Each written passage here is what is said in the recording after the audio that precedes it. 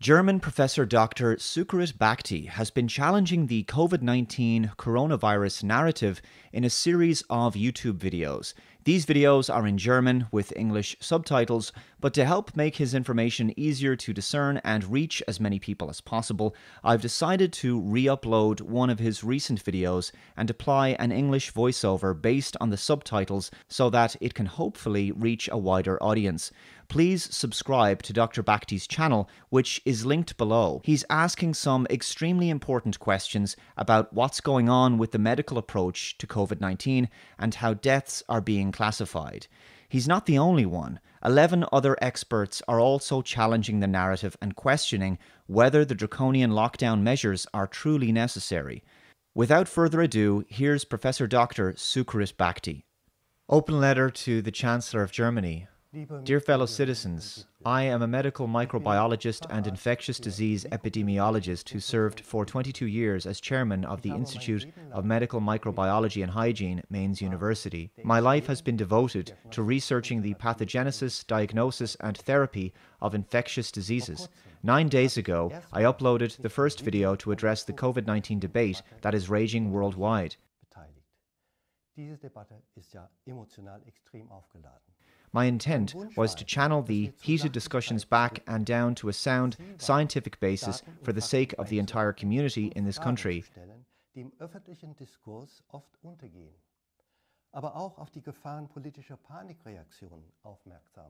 I share no political agenda. I pursue no personal interest and no interest of any third party.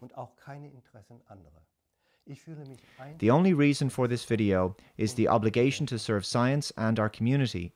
The decisive question is, do we know enough to justify the massive measures that violate human rights in our free democratic society?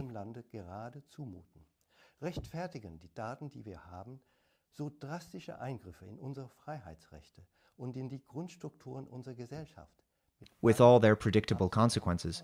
And if so, on which data are these decisions based and which strategies have been construed?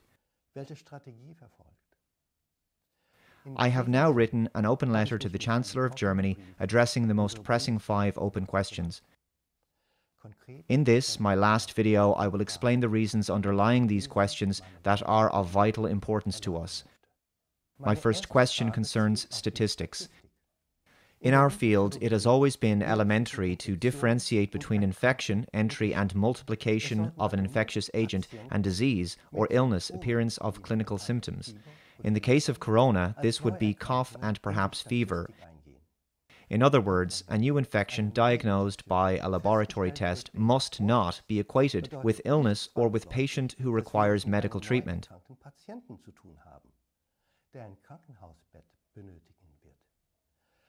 It is claimed that 5% of infected individuals will end up in ICUs and require artificial ventilation.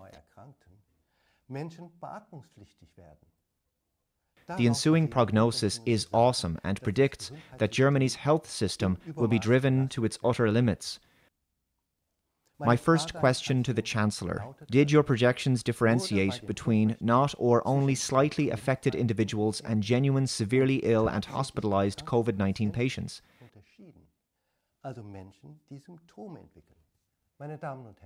Dear fellow citizens, the implicit danger of equating infections with patient numbers must be obvious. The daily numbers of registered infections is indeed exponential, but they cannot serve as a reliable basis for any calculations on the possible burden on medical care.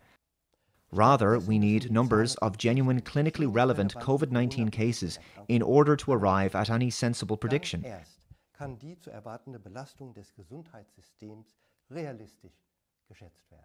The second question relates to the true danger of the virus. Implementation of the current draconian measures that so extremely restrict fundamental rights can only be justified if there is reason to fear that a truly exponentially dangerous virus is threatening us.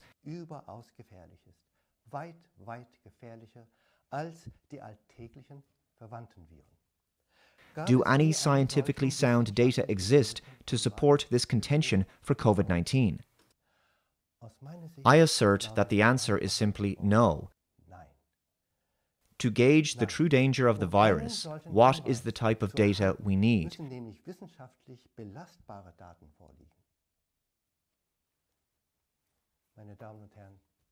Here are common coronaviruses that we live with every day. Here is COVID-19. What we need are, say, 10,000 patients, all with respiratory tract disease, that are infected with common coronaviruses, and 10,000 infected with COVID-19, all really with respiratory tract disease, nothing else.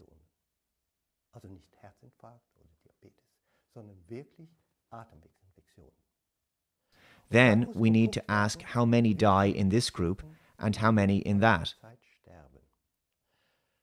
If the mortality is similar in both, then clearly they are similarly dangerous or less dangerous. If the number here is higher, then obviously the virus is more dangerous. If the number is much, much, much higher, then obviously the virus is much, much, much more dangerous. You will ask me, has there been such a study? And I answer, no, until March 19, 2020, when the first study ever appeared from our French colleagues that addressed this central question. What do you think they reported? The mortality in both groups was similar. COVID-19 did not differ in dangerousness from its everyday relatives. My second question to the Chancellor: how many patients with established genuine COVID-19 patients are currently being treated in ICUs, and how does the number compare with patients infected with everyday coronaviruses? Are these data being considered in present and future prevention strategies? And have the data of our French colleagues received attention in this all-important context? Dear fellow citizens, I say not that COVID-19 is as trivial as everyday coronaviruses, but I do assert that nothing points to the probability that it is much, much more dangerous.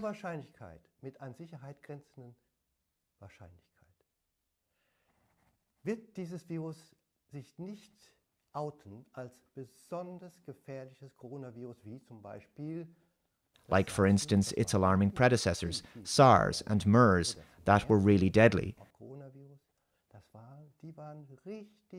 Or like the flu virus that plagued the world 2 years ago, that was 50 or 100 times more deadly than annual flu viruses.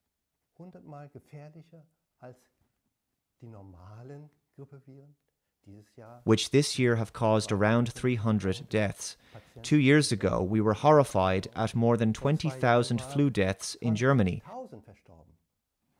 And yet, no stringent preventative measures were implemented at all, and this was correct and reasonable. Because our health system is equipped to deal with such emergencies, and we have really good doctors and helpers that immediately stand up to master such situations. There is no reason to panic. Now imagine that COVID-19 will and has actually already been exposed as a virus with perhaps somewhat but never ever extremely higher deadly potency than everyday coronaviruses. Dass es sich herausstellt, dass die Gefährlichkeit von Covid wirklich nicht himmelhoch ist, haushoch ist, haushoch ist. Then, dear fellow citizens, incredible but true, the framework for all preventative measures instantly collapses like a house of cards. My third question relates to the spread of the virus in the general healthy population. We urgently need to know whether the virus has already spread to the general population. Die Frage, die wir uns stellen, ist, ob sich das Virus bereits unter einem breiten Teil der gesunden Bevölkerung befindet. Aus meiner Sicht muss diese Frage dringendst beantwortet werden, denn because, should this be the case, any attempts to halt its further spread would obviously be senseless. My question to the Chancellor: has any attempt been initiated to answer this question?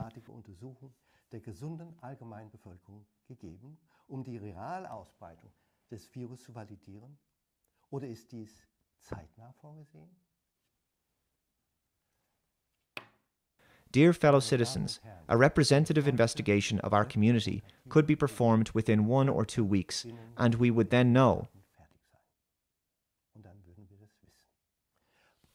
My fourth question relates to the true mortality rates of the virus, with special reference to Italy and Spain.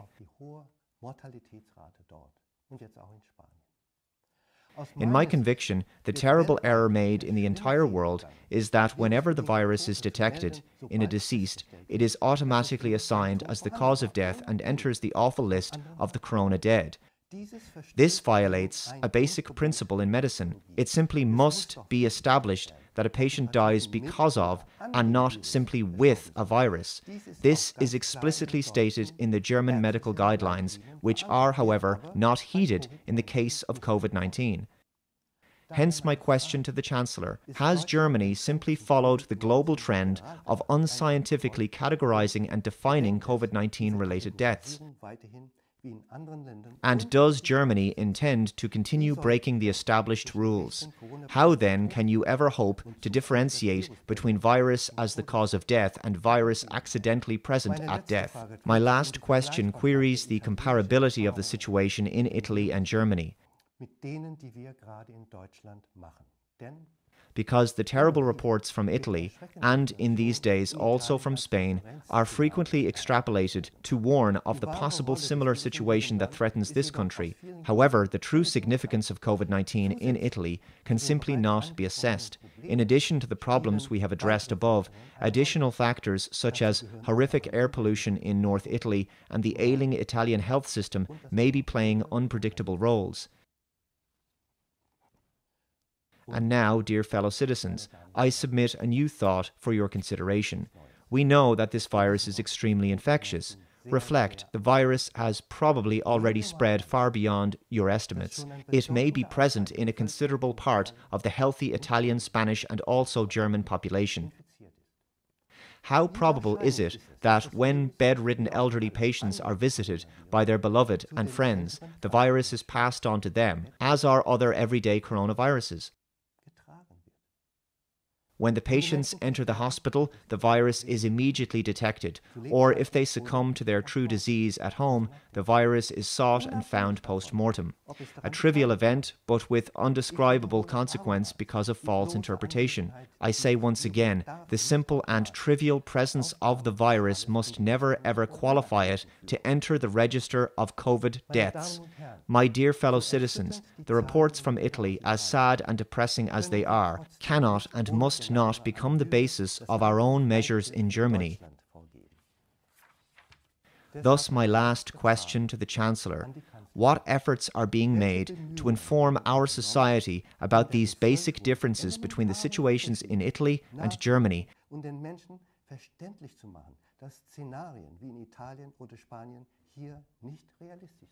and to tell our people that they need have no fear that a similar scenario threatens this country? Dear fellow citizens, it is my sole intent to draw down the heated discussion to a sensible basis so that the situation can hopefully soon return to the desperately needed normality. I do not stand alone. Many of my colleagues in this country have openly voiced their similar opinion. And one of the most renowned and acknowledged experts in the field in Stanford, Professor Ioannidis, has done the same. In the most important question to be immediately answered is, can the present implementation of measures that curtail essential elements of human rights be legally justified?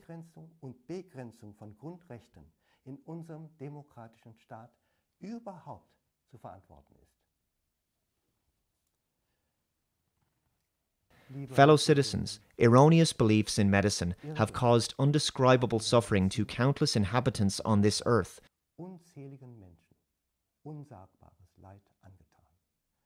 Robert Koch opened the door to modern medicine when he demonstrated that a specific disease, tuberculosis, had a specific cause, the bacterium. Scientifically based knowledge has continued to replace belief in medicine. Let us strive to follow the path of progress.